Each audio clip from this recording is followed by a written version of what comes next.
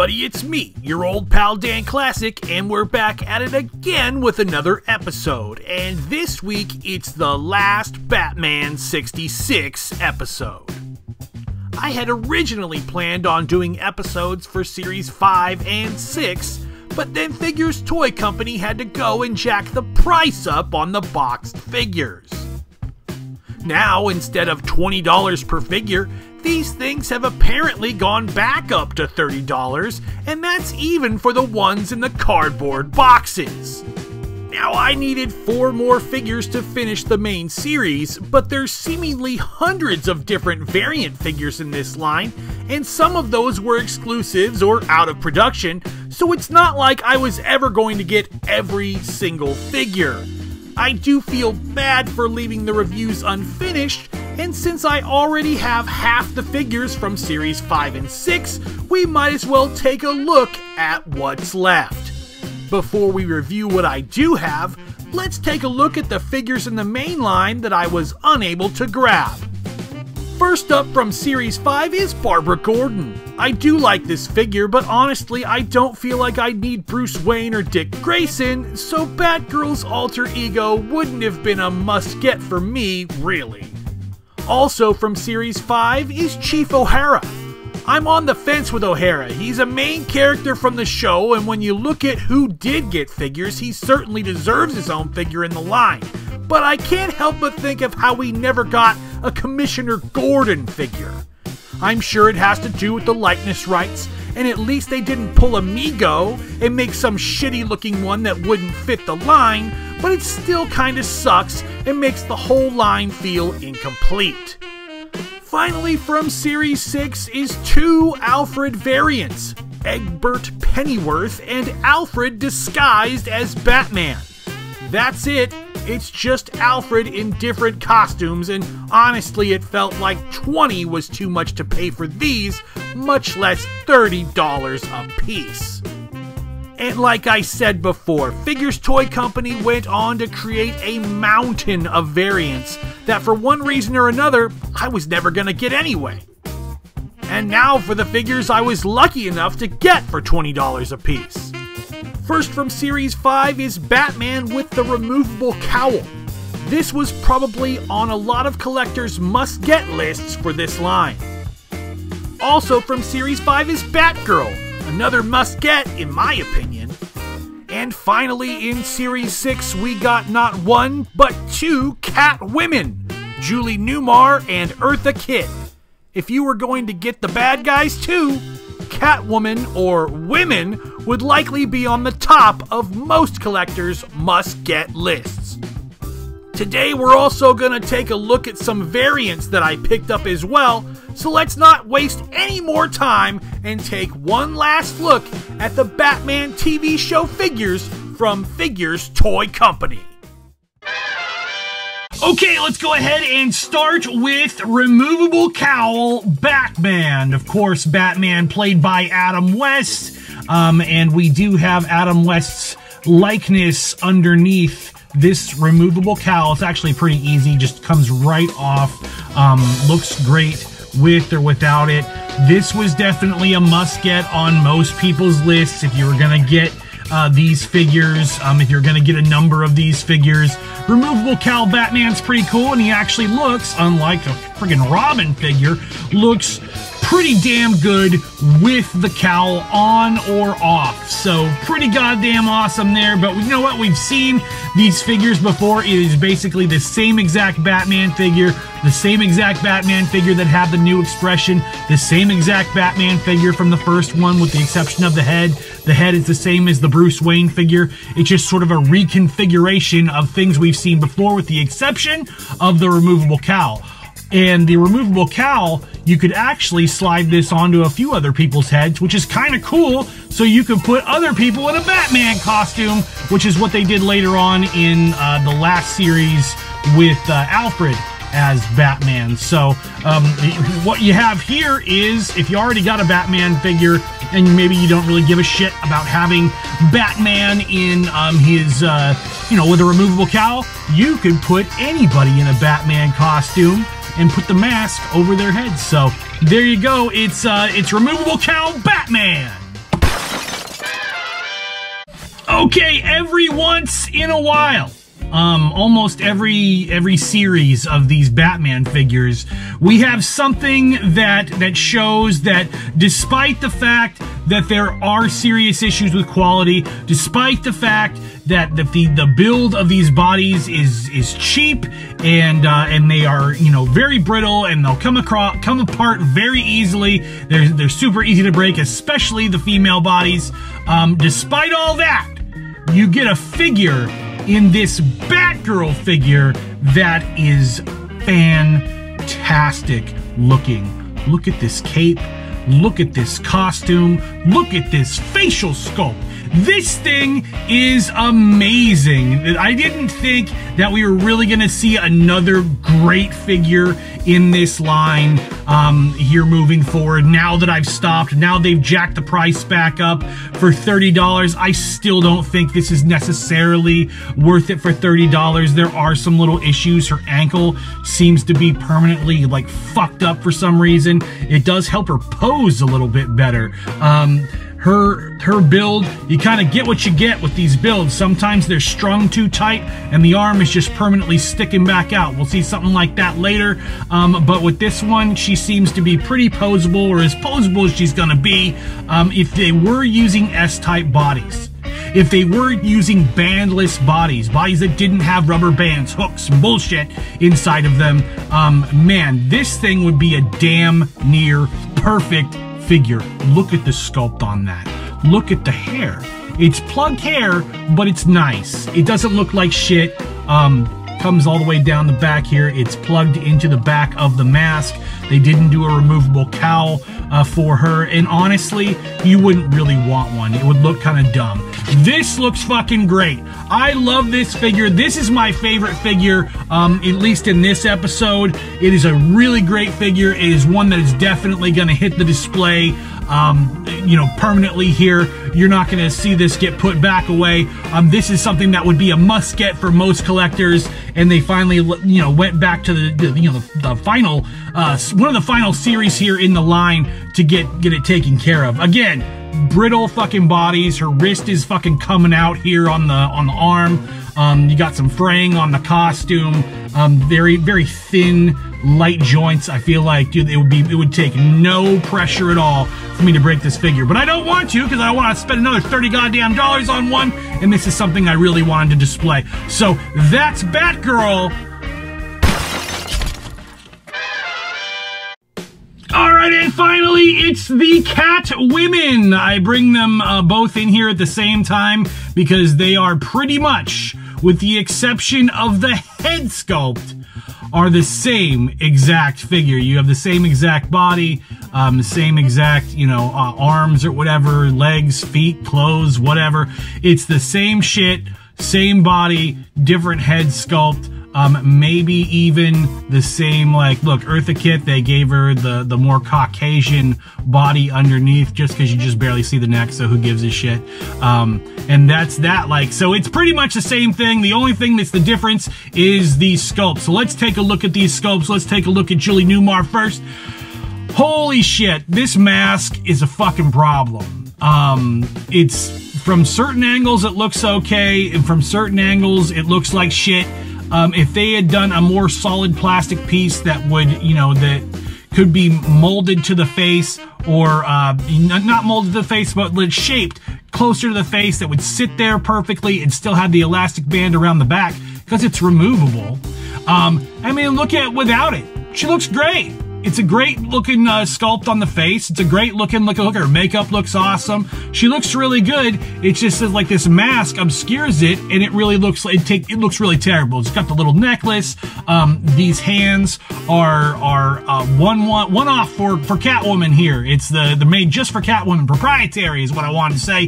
They've got the cat claws, the long fingernails on there, and their sculpted arms there, and all the way up, I think. Nope, they go up to a skin-colored piece on the arm there. So these are a pretty good build. And the problem with this one, my Julie Newmar one, look, it's strung so tight that you can't get her arm to sit properly. So there's that. Now let's take a look at Eartha Kitt.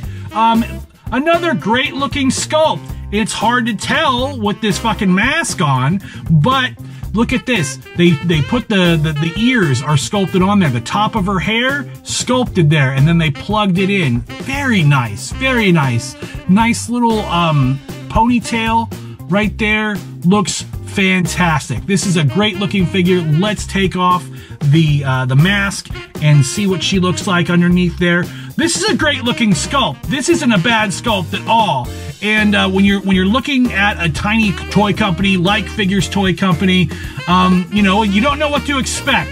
And especially when it comes to these women sculpts and what Mego has done, yeah, this has got to be, both of these have got to be, you know, home runs as far as the sculpt is concerned. The bodies, on the other hand, need some work. But beyond that, the Catwoman, they were must-gets, because if you're going to get the main villains, here's one of the main villains right here. It's Catwoman.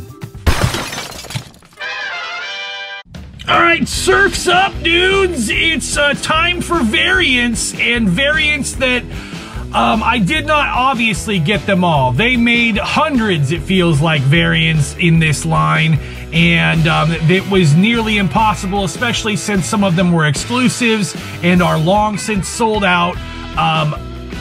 It was going to be impossible for me to get every single variant, but two variants that I'm glad that I did get are this Batman and Joker from the Surf's Up Joker episode.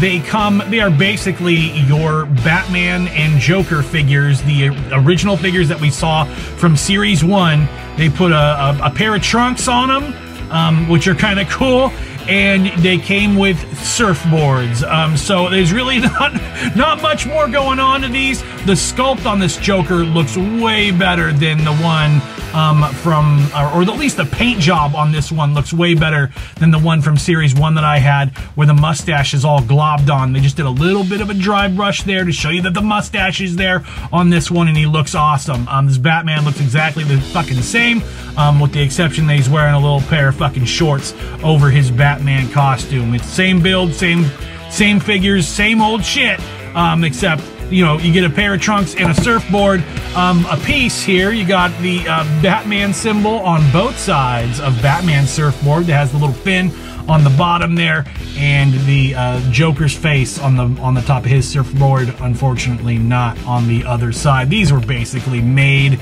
to be displayed in the box, and thank goodness Figures Toy Company's boxes are resealable, so that you can display these figures, because they are pretty neat. They are a lot of fun. They were figures that I absolutely positively wanted to get when I first saw the variants out there. These were the variants that I wanted to get, and I'm still glad I got them. These are still awesome figures. It's Surf's Up Joker, Batman, and the Joker.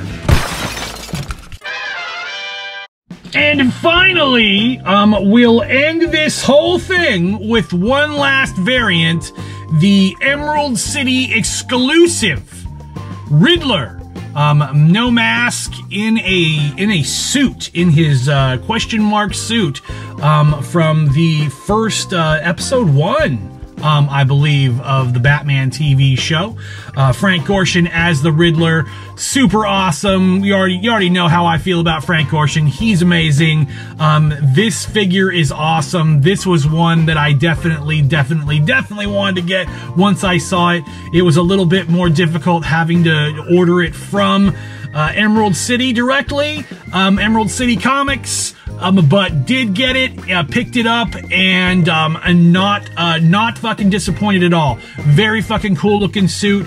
You open it up here. He's got the tie. It's the 3 pieces. Look at that. Got the question marks on the inside of the suit as well.